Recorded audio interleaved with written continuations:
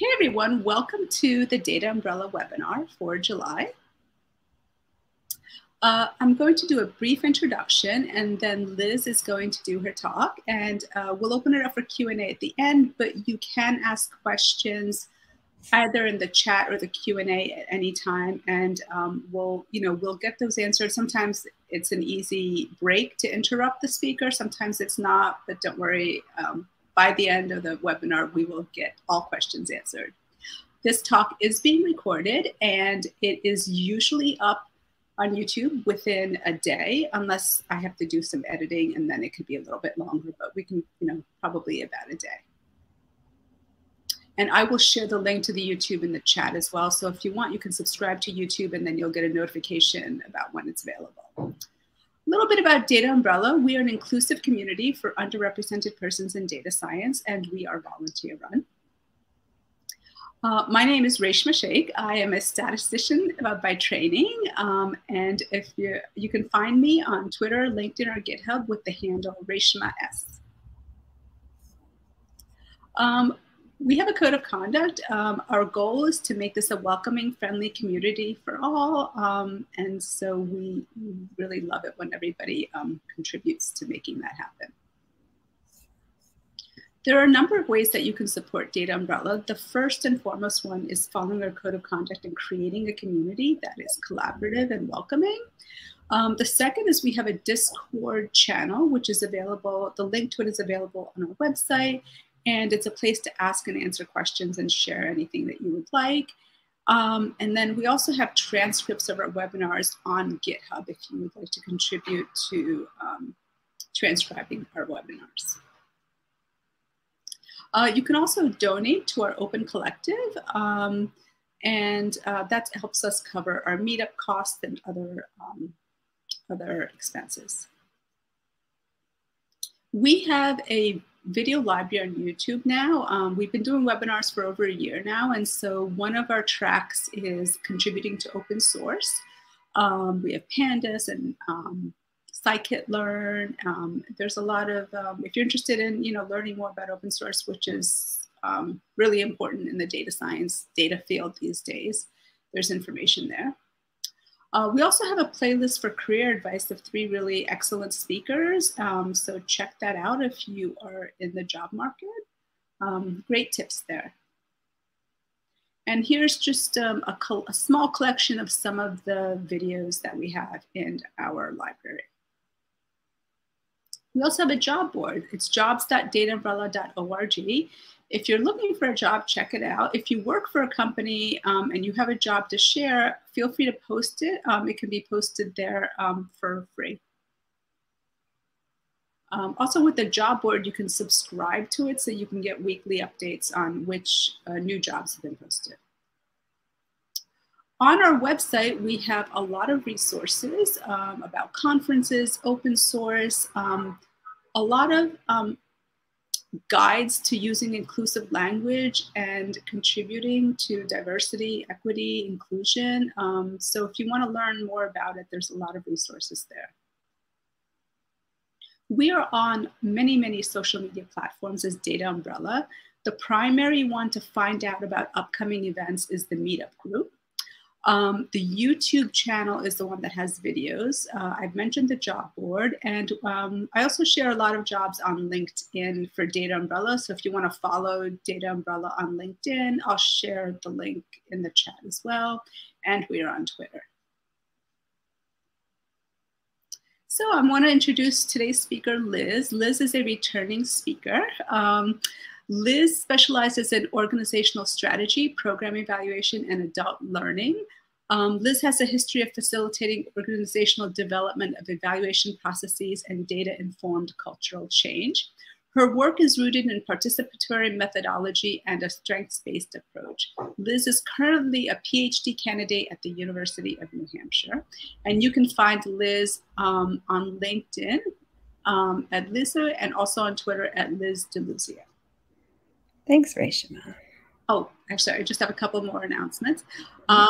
We have 2 upcoming events. We have on July 27th, which is 2 weeks from today, we have a Pandas a webinar with Sam Bear, who is also a returning speaker. And then our August event is Modern Time Series Analysis with Stumpy. I believe that's how you say it, with Sean Law. And the way to find out about that is on Meetup, and I will share that link in the chat. And now we can get started. I'll turn off my camera and microphone and hand it over to Liz. Beautiful. Thanks, Reshama. And welcome to all of you. Let me share my screen. Or Reshama, can you activate so that my screen is sharing now?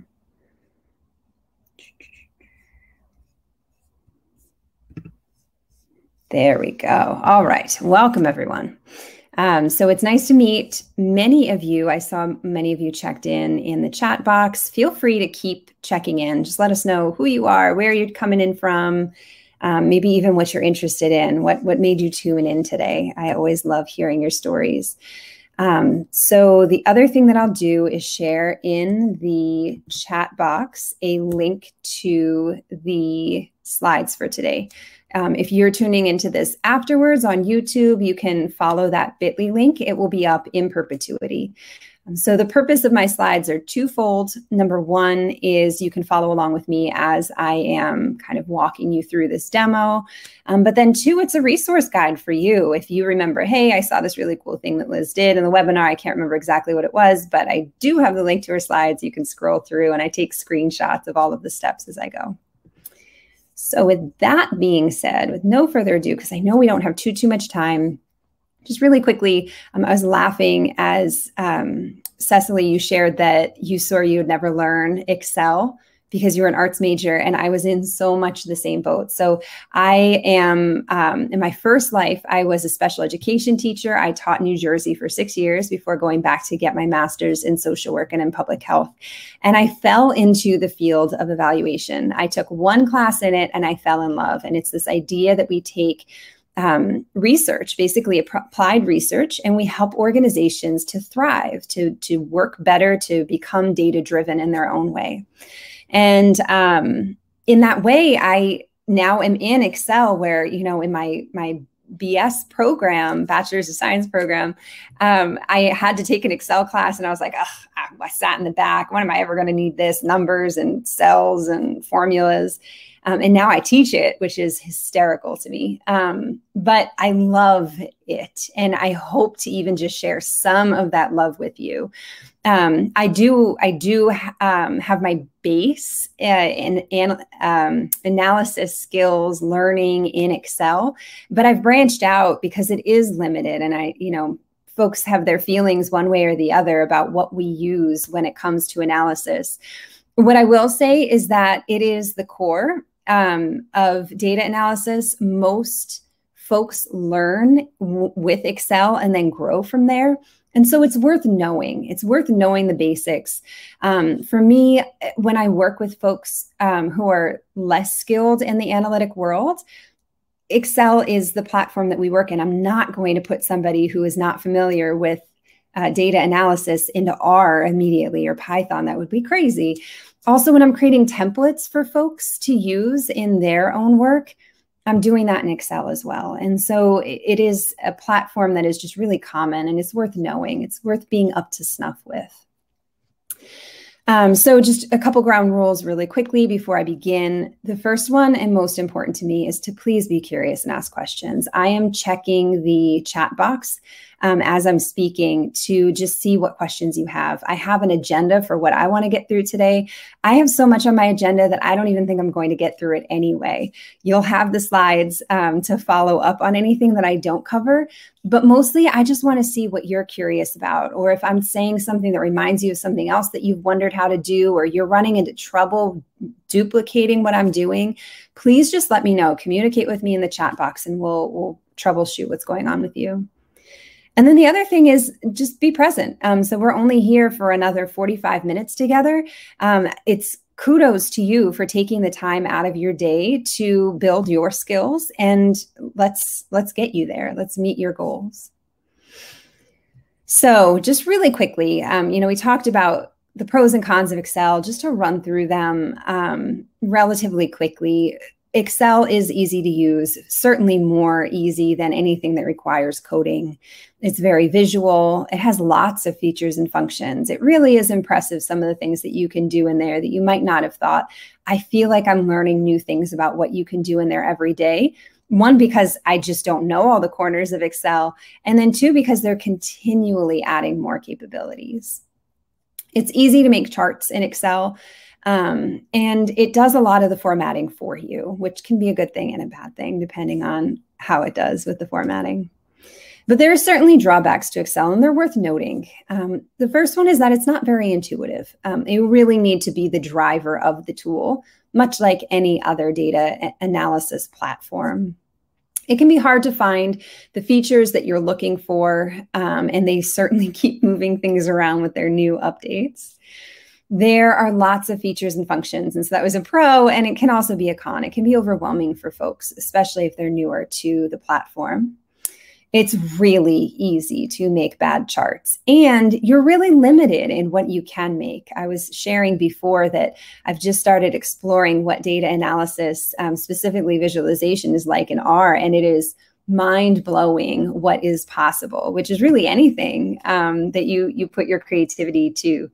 And that's not necessarily the case with Excel. It has its certain number of visualizations, and while they are diverse, there's certainly limitations to what you can do. Oops. It's a nice starter pack, I would say, for analysis. Only beginner/intermediate level chart making capabilities, as I was sharing here. If you're looking for something more advanced when it comes to creating visualizations, you might consider something like Tableau. I just saw somebody was in a boot camp and started learning about that.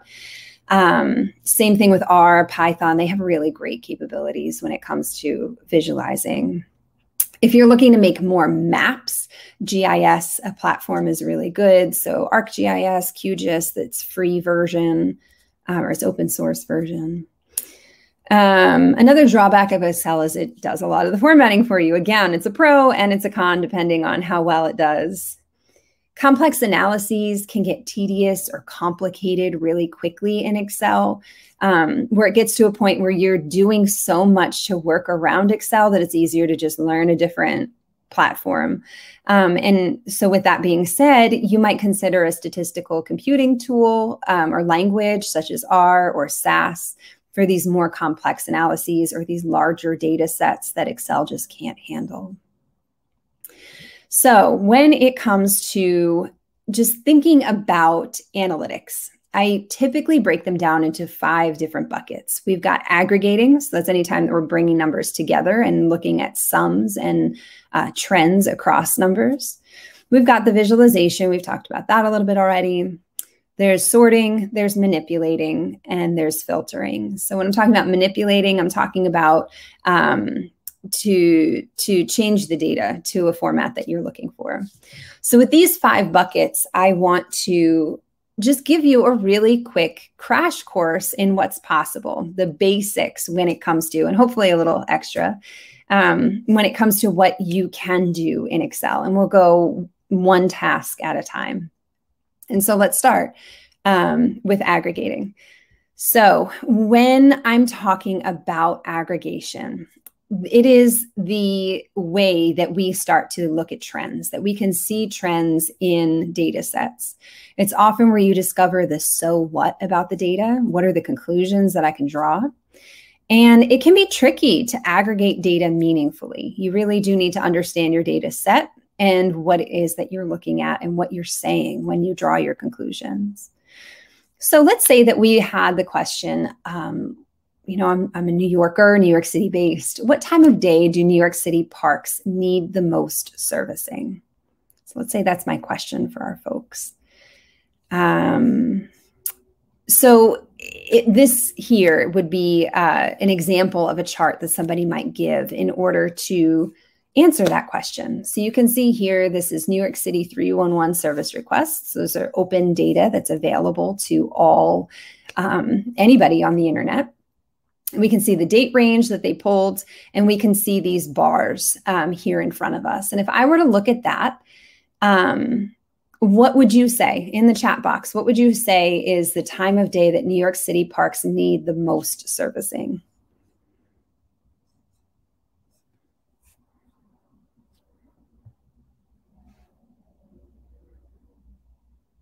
Anybody can respond.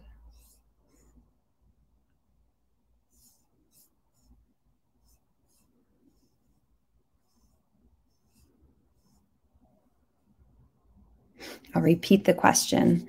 So if we're asking what time of day do New York City parks need the most servicing, and you were to look at this chart as the answer, what would you think that the answer is? So I'm seeing 10 a.m., afternoon, noon. Yeah. Yeah, you can see that most of the bars, the highest time, you're right, is around 10 o'clock to into the afternoon, around 2-ish maybe. Cecily says it's too old for her small eye, or for her old eyes. Too small for her old eyes. Faith, it's a little too small. So for those of you who responded, yes, absolutely. That is what this chart is telling us around lunch break range. And Kidian, I apologize if I'm not pronouncing your name correctly. You are hitting on exactly the point that I'm looking to make here. If we're looking to answer what time of day do New York City parks need the most servicing, and we're looking at service requests, we know that these are the calls that are made to get service completed. But is that necessarily when the parks are the dirtiest? Or is that perhaps the time that people are taking their lunch break and in the park and notice that there's an issue and are calling in? There's a difference between when people are calling and when the issue is actually taking place, or when it began, or when it's first needed. And this just gets to the point of how difficult aggregation can be. Again, you really need to know your data, where these data points come from, and what you're saying when you're aggregating that information. So it's just my little PSA when we're talking about aggregation. All right, so let's get started. If you are joining me in the slide deck, we are on slide 11. So come on over to slide 11, and you can download the slide deck here by clicking on that link.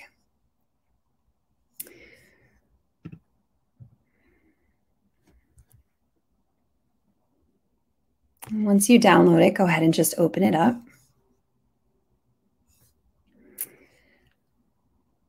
And this deck is, I keep calling it a deck. I'm thinking of slides, but it's not. It's my Excel spreadsheet. And this Excel spreadsheet comes from Open Data, New York City Open Data. These are 311 noise complaints that we'll be looking at. And so these are calls that people are calling in, New Yorkers are calling in, specifically around noise complaints. Something is too noisy for them. And more specifically, this is taking place in March of this year. So there are a lot of New Yorkers, and also we may or may not complain a lot about the noise that's around us. Because if I were to even just take year to date, it would be a data set that's far too large for Excel to handle. So we will just look at March for today. So when we are working in Excel, you know, some of the first things that I do when I open up a spreadsheet is just orient myself to that spreadsheet. So I'm just going to scroll through that top row are the different categories of information that we have. So I can see there's a created date and a closed date. We have the agency, and what that is the agency that the calls are being routed to. Agency name, complaint type, and descriptor. So this is a more general category. The descriptor is more specific. We've got our location type. We've got the zip code and the address of the incident. We've got cross streets and intersections. We've got the city in which it took place, any landmarks that they submitted, whether the issue is closed, in progress, or open. We've got a resolution description, so that's some qualitative data in here. We've got the community board. So that's like specifically, I guess it's like neighborhood is a way of looking at it. It's really a political thing. We've got the borough, we've got X and Y coordinates. We've got all sorts of data in here that we can look at and pull from, longitude, latitude. So that kind of just helps me to orient what type of data we have to play with. Then I like to just make it look and feel the way that's most helpful for me to work with that data. Sneha, I just put the link into the chat for you. So the first thing I like to do is just freeze my top row. So if I were to scroll down, I instantly lose what these categories represent. And while we just walked through it once and maybe you could intuit, it's just so much easier to see the names of these column headers. And so to do that, I will go up to my View tab. So up here, the View ribbon. And then there's a couple of buttons I could use. I could use Freeze Panes, Freeze Top Row, and Freeze First Column. So I'm just going to select Freeze Top Row. And you can see that now that I'm scrolling, it's frozen. Okay, so I like to do that. Sometimes I like to just make it stand out a little bit. So I'm going to make it bold. I'll just hit Control B. I like to make it a little bit bigger so it's easier to read. You could change the color of the background if you want, just anything to make it look nice. Now, the next thing that I'm seeing that's annoying me is that now that I changed the font size, it looks really squished. And also these columns, I can't fully read the data that's in here. So there are a couple ways to adjust the size of the columns. The first and most basic way, excuse me, is to hover between any two columns and just drag, and that'll fix the size for you. I could highlight all of the columns that I want to adjust, and if I click and drag then, it makes them all exactly the same size. My favorite way, though, is to just highlight the entire data set. And the way that you do that is just by clicking in this upper left-hand corner. You can see that that triangle right there. So click there. That will highlight absolutely everything, every cell in your data set. And then if you just double click in between any two cells, it will auto size every single column for you. So now it is exactly the size that it needs to be so that you can read the longest line of text in there. And then I'm going to do the same thing for my rows too, because I made the text size a little too large and it just looks squished. So I'm just going to double click in between any two rows and it will do the same thing. So now this looks so much nicer. All right, so the next thing I want to show you are quick keys. So I am the type of person who will work in Excel and I like to keep my hands on the keyboard. If I don't need to move to the mouse, I don't want to. And so quick keys become really helpful here. I just used one of them when I made the text bold, Control B. You can use them to scoot around the spreadsheet as well. So if you were to hit either Control and then the arrow keys, or if you're on a Mac, it's the Command button. So hit Command and then the down arrow.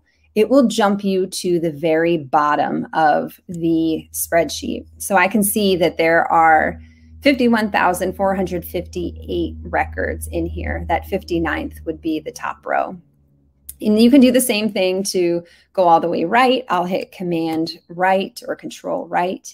You'll notice that it stops when there's a gap in the data. So I'm not all the way to the right yet. It'll just pause every time that there's a gap. And so you can just keep hitting Control right to keep moving over. What else can I tell you? Oh, something that's extremely helpful is highlighting large swaths of data. So if I wanted to highlight a column, I can just click on the column header. If I want to highlight multiple, I can click on that letter and drag. Same thing with my rows. If I want to highlight just a, say I want to highlight from row 20 down, I can put my cursor or my activate cell A20, and then you can hit Command and Shift Shift and then your up, down, left, right, and that will highlight as you're jumping around. So go ahead and hit Command or Control Shift and down, and it will highlight all the way down to the bottom. And then if I hit right, it'll highlight over until the first break in the data. So it's a way of highlighting. One thing that I'll say as a warning is that if I jump up in my data set, you can see that it looks like I'm not in A1 because we're jumping from 1 to 5,000 or 51,396. You just need to make sure you hit down once. Just make sure with this freezing, you're really at the top of your data set once you start doing any sort of manipulation. All right, so that is just kind of how I move around the spreadsheets. So let's start talking about the shift really is magical. Let's start talking about aggregating this information, what the first task in data and analytics. So if you go over to the dashboard tab, so another nice thing about Excel, if you're totally new to it, is that you can have a spreadsheet, and that's my raw data here, but you can add tabs down here. So you can have multiple spreadsheets in here. You can create dashboards. You can create, pivot tables, whatever it is that you want, all inside of one Excel document. So down here, click over to the dashboard, and we've got the template for a dashboard. So let's say that we want to make this table at the top, and we want to look at which borough has the most complaints. And I want to be able to fill in the number of complaints here for starting with the Bronx. If I were to look at this spreadsheet, I'm just thinking through, okay, what is it that I need to be able to do? And essentially what I need to be able to do is I know that there is a column with the borough in here. Here it is, it's column Z. And so what I want Excel to be able to do is to scan column Z, and every row that it finds Bronx, I want it to count 1. And so now that I know logically what I want it to do, I know, because I know Excel, that COUNTIF is the formula that I want. So this is a conditional logic formula. And this enables us to count, but only if a certain condition is met. So let me show you what I mean by that. Every formula in Excel begins with an equal sign. And then I'll begin typing in COUNTIF. Once I do, you can either open up your parentheses to begin the formula, or you can click on the COUNTIF text. Either way, you'll get to this, this view. Now, one of the helpful things about Excel is that they give you little kind of like prompts for what the ingredients for this formula are. If you have any questions, you want to read about the COUNTIF formula, you can click on that hyperlink that says COUNTIF. It'll open up the Excel help for you, which I do find helpful. This reminds me a lot of R, if you're familiar with it, where it'll tell you the syntax, it'll give you examples, it'll tell you the ingredients in the formula. So here it's prompting me through. I can see that there are 2 elements to the COUNTIF formula. The first one is range, and that's the one that we're on right now. That's the one that's blue, bold, and underlined. The next one will be criteria. So it's saying, okay, if you want me to count, what do you want me to look for? Or I'm sorry, not what do you want me to look for? Where do you want me to look? What's the range in which you want me to scan? So I'm going to go to my raw data. I'm going to find column Z, and I'm just going to highlight it.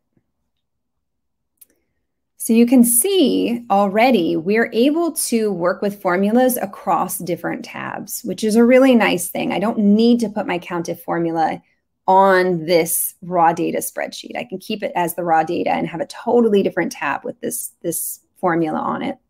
The same thing applies across spreadsheets. So if you have this document and a different document and you want to refer to a totally different file, you can do that. Okay, so we can see that it filled in, once it's saying go to the raw data tab and then look in column Z. So I'm going to type a comma, and that will progress me to the next element in this formula, and that's the criteria. And it's essentially saying, what do you want me to look for? Once I'm scanning Z, what do you want me to look for? And we wanted to look for Bronx. two things that are important. Number one, if you're typing any sort of characters, you need to put them in quotation marks. Number two, it is case sensitive. So we can't just type Bronx, capital B, lowercase everything else. We need to type it exactly as it's going to find it here. So I'm going to open up my quotation marks and I'll type Bronx in all capital letters. I'll close my quotation marks. When I'm done with the formula, I'll also close the parentheses and I'll hit enter. And it's as easy as that. So now we can see very easily that there are 11,000 about noise complaints coming from the Bronx in the month of March.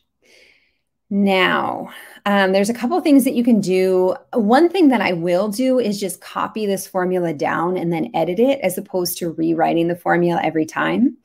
The fastest way to copy this data, you could either hit Control-C and then highlight and Control-V. Even faster than that is you can see that this cell is activated with a green border.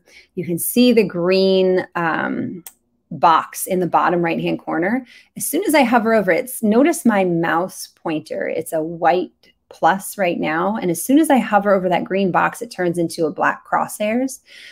That's when you stop moving your mouse. You'll click and just drag. And it will carry down what the formula was in that cell. So now I've got the formula to look for the Bronx in every single one of these cells. And I just want to change the text. So I'm just going to go down to the Brooklyn's cell. So that would be C5. And I double clicked on the Bronx value and I'll type Brooklyn instead.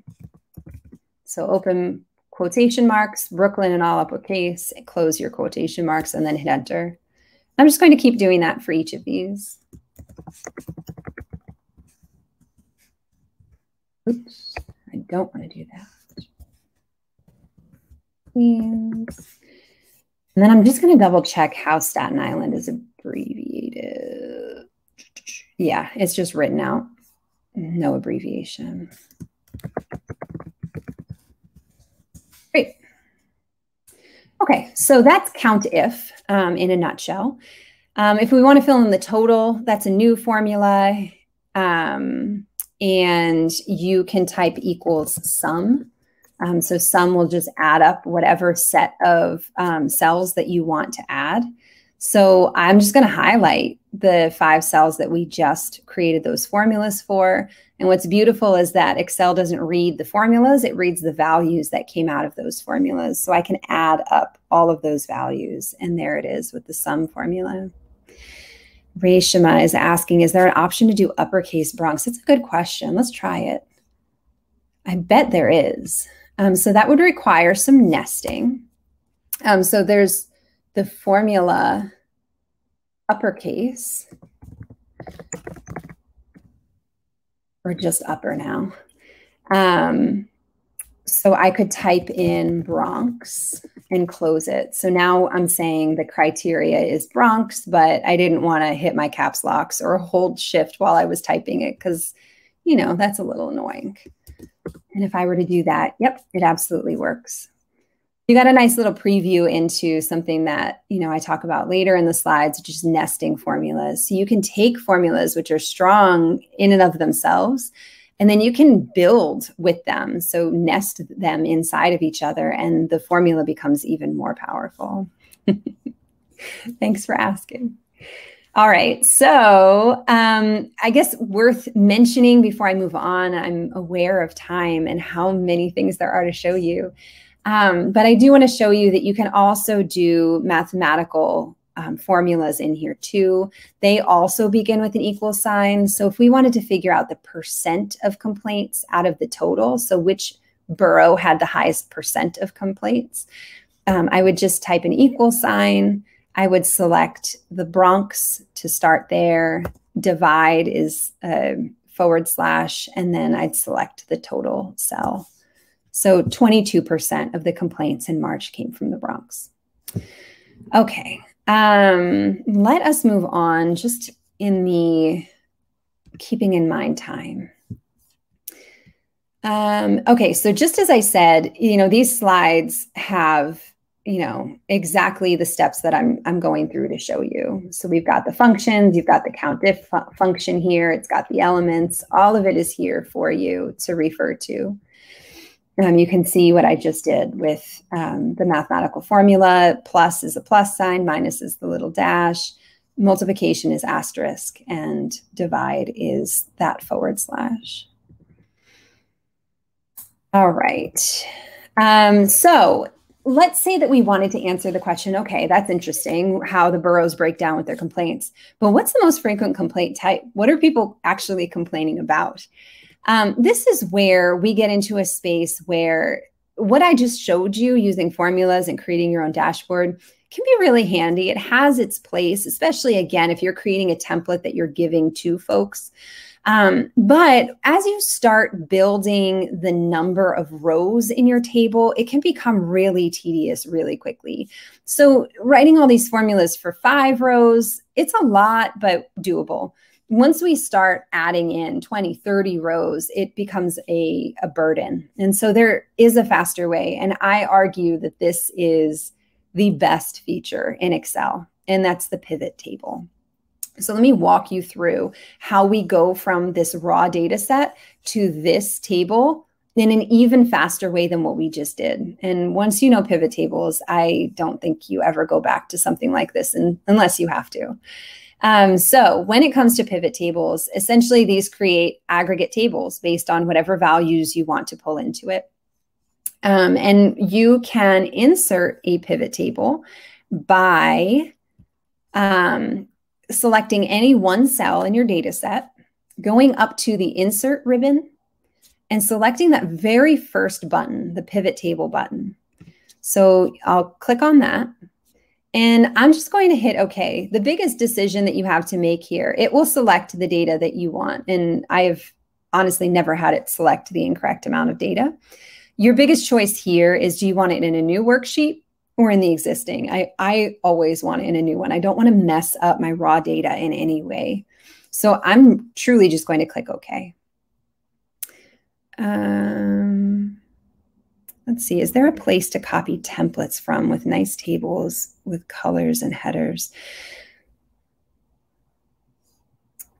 I don't know. So I know that, it's a good question, Reshama. I know that they do have templates built into Excel. So if you see something in the free templates, you can scan those. If I create something that I really like, I can save it as a template and share it with folks so they can create whatever they want to in that template. People have free and then they sell templates online. And then something I didn't show, but maybe is worth showing really quickly, is I can turn this into what Excel calls a table, which also makes it a little bit easier to read. So I'm not sure exactly what kind of template you're looking for, but if what you're referring to is just this idea that maybe even just every other cell is highlighted, so it's a little easier to track across the rows which rows data is which. You can also go into, I don't do this too often, but let me look really quickly. I think,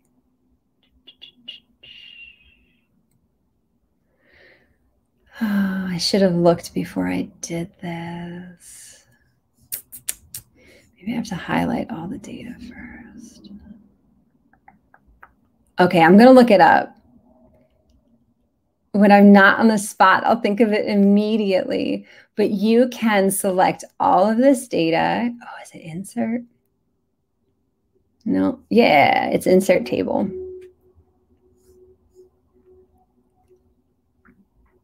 Yeah, I don't want to do that. All right, I will get back to you all with this one. But essentially, you can create a table out of this. And if you're in the chat box, if you're familiar with Excel and you remember what I'm missing, you can just very easily turn this into a table. It's a little bit easier to analyze. Oh, yes, you can copy and paste that table for sure, yes. Okay, so we are going to look at pivot tables really quickly. So we created this new tab. And on this new tab, there are two sections. The first one over here is where the pivot table will be created. The second section is over here. These are the pivot table fields. This is where the magic happens. It's like the control panel for your pivot table. You'll see up here as we scroll through, these are all of the different column headers that were in the data set. And essentially what you do is take any of these and sort them into one of these 4 panes. The most common ones that you will use are the bottom 2, the rows and the values. Rows gives you the different values in your table. So if I wanted to pull borough in, it would give me all of the boroughs. And then values gives you the summary, the sum if. So the question for us is, what's the most common complaint type? And so I'll find complaint type, I'll click on it, and I'll just drag it right down into rows. And so now I can see all of the different types of complaints. There's commercial, helicopter, houses of worship, which always cracks me up, park, residential, street, sidewalk, and vehicle. And then I'll take complaint type again, and I'll drag it down into values. And as easy as that, no formulas needed. I have created a table that shows you exactly the number of complaints for each of these complaint types. I'm going to pause here. I see Cecily is asking a question. She said her problem with pivot tables is not knowing enough to know which axis should be columns and which should be rows. Yeah, so pivot tables can get really complicated really quickly, right? So this is the most simple. This is like the training wheels for pivot tables. What you can do is add to it. So if I wanted to know a breakdown of the different complaints, but also how they break up among borough, I can add borough in here. So I'll look for borough. Let me just search for it. There it is. And if I click and drag that into columns, watch what happens. Now I've got a beautiful table. And it's got the boroughs along the columns. We've got the rows as the types of complaints, and then all of the data in between. Worth noting that you can filter these. So for instance, the column labels, you can see the little filter button here. It's that little box to the right of column labels. You can just select and unselect the data that you want included. So for instance, unspecified is not helpful to us. I'm just going to uncheck it and it will get rid of it. That once I do, it adjusts the grand totals for us automatically. And so, yeah, I hear you, Cecily, especially when you're creating visualizations. So why don't we dive into the counterpart to this, which is creating visualizations. So there are pivot tables, and then their complement are pivot charts. And these charts are directly linked to the pivot table. So I can edit the table and the chart will immediately respond to it. It's just a really nice way of playing with the data. You can see the numbers then, and you can also look at how they're visualized to look for trends or drill down as you will. The way that you enter pivot charts is just by clicking that button up here. It's in the insert ribbon. So I'll go ahead and do that. And you can see here, make it a little bigger, what my pivot chart looks like. So it guessed which kind of chart I wanted. We've got a clustered bar chart here, and we've got it arranged in clusters based on the type of complaint. The main category is that type of complaint, my x-axis type of complaint. And that was the one that I put into the axis, right? The categories. And then it's clarified by or broken down by borough. And so you can see those are the different color bars in each of these complaint types. So if I wanted the reverse, if I wanted to look at them by borough and see which ones are the highest, how these complaint types compare, I would just need to flip these. So I'd take borough and put it in axis, and then look at this mess for a second, which actually can be helpful also. So let's pause here.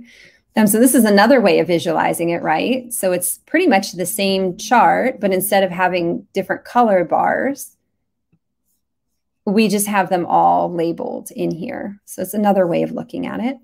I will show you that if I take borough and I move it above complaint type, it gives you a whole different view. Now we're looking at each of cluster is the borough, and now we've got individually labeled complaint types. Still not the most helpful or visually appealing for me. I'm going to take complaint type and just move it over to legend and watch what happens. So now we've got the complaint types, and those are the different colored bars. And we've got them clustered by borough. Oops. Put this over there so you can see. There we go. What was I going to say about this? Oh, even for me, I might edit this a little bit further. When I've got a lot of bars, I kind of like to have them stacked. So if I wanted to change the chart type, I would right click on the chart itself, and I'd go down to change chart type. And there are lots of different types. Just to show you really quickly, you can do your bars. You can do 3D bars if you're into those. You can do vertical bars, horizontal bars. You've got line charts, you've got area charts, 3D charts, you've got pie and donut, hierarchy, statistics, combo charts, maps. You can do little mapping. It's a little limited. I want to show you stacked column. I think that's so much cleaner. It begins to call out some trends. So I can see Manhattan had the most complaints of all of the boroughs. I can see that the green, whatever green is, noise residential, is the most common across all of the different boroughs. It doesn't matter which one they're complaining about their neighbors the most. If you want to begin editing this further, let's say I want my bars closer together, for instance, I can right click on any of the bars and I'll select Format Data Series. And there are so many different options in here. And actually the one that I'm looking for is right here, Gap Width. I can just make it smaller. And it'll bring these bars closer together. Series overlap. Oh no, we don't want to play with that. But gap width, great. Now they're a little bit fatter, a little closer together. Let's say that I wanted to add in some data labels. I can select, again, any bar and right click. And there's an option for add data labels. And I'll go ahead and do that. Now, of course, it's adding a data label for every single bar in here. I might want to get rid of some of the smaller ones. If you want to even pull them out, I could select on a specific label and pull it out. It'll draw the line to it. There's just a little too much data in here, to be honest with you, to make this helpful. I can change the colors, though. If I want to change the green to, say, pink, I can select once. You can see how each of those green bars are highlighted, or segments are highlighted. I can right click and I'll select Format Data Series. Here is the paint can. I'll select that button, and then I can change the fill color. So let's find some pink. There we go. And I'll select OK. Now it's, well, it's more like a purple here, but there's that. You can change the border color. So if I want it to be black, for instance, I can do that. And now it's got a solid black border. If I want to change the color, so up here, like the data label is too dark for the dark blue, I can just right click again, Format Data Labels. And then I can select, text options. So up here is text options, text fill, and I want to make the color white instead. And now it's white. There's so many different things I could show you. You can change when it comes to your labels if you want the name of the complaint in there. I often do that when I'm creating a pie chart. Gosh, you can change the position of the data label in there. Just so many different things that you can play around with when you're just kind of customizing this to look and feel the way you want it to. I see the time. I want to make sure that we stay true to the 1 o'clock cutoff. I want to give you a chance to ask questions. So go ahead in the chat box, just pop in any questions, any last minute things that I might be able to point out to you. And while you're doing that, I will just say that there are so many more slides here than what we covered. We covered a pretty nice overview of what's here, but feel free to go through the slides and just look at what else is possible, right? You can see the visualizing next and the customization that's there.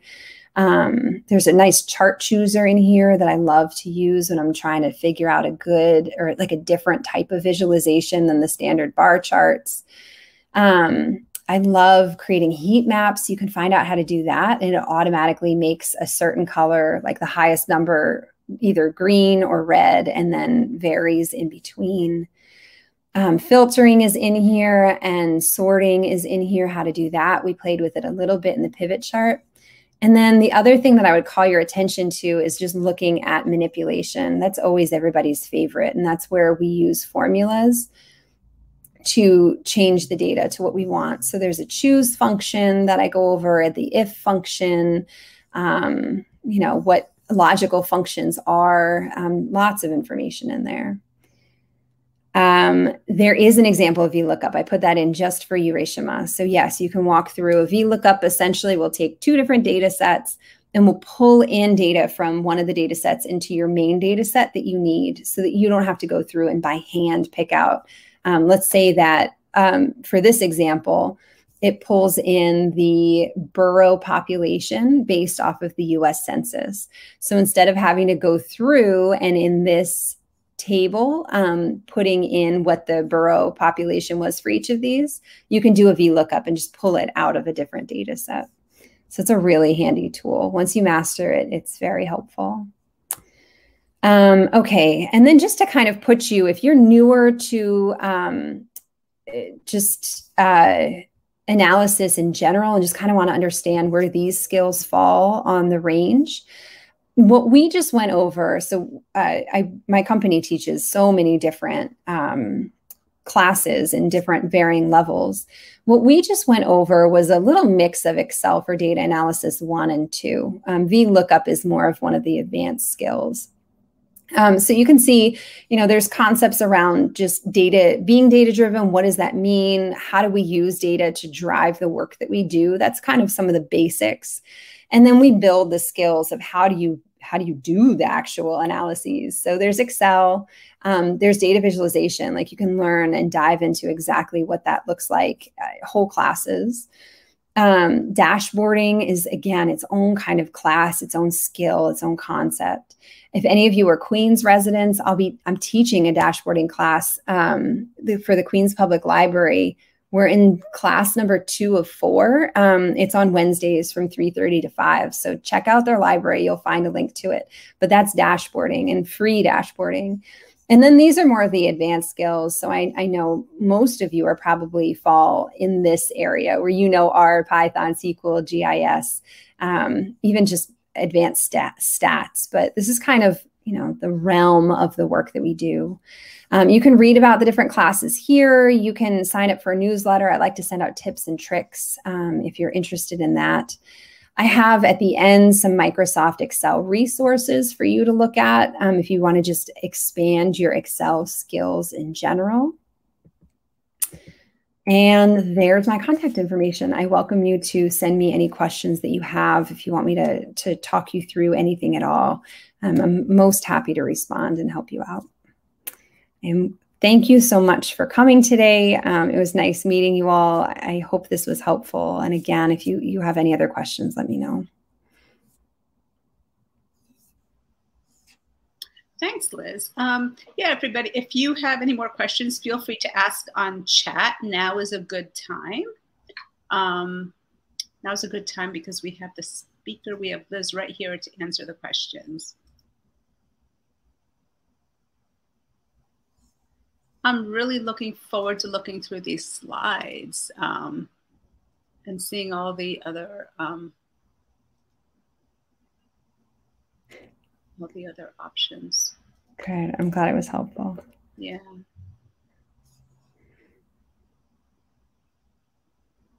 Good. My pleasure. All right, y'all. Have a great afternoon or morning or evening, wherever in the world that you are.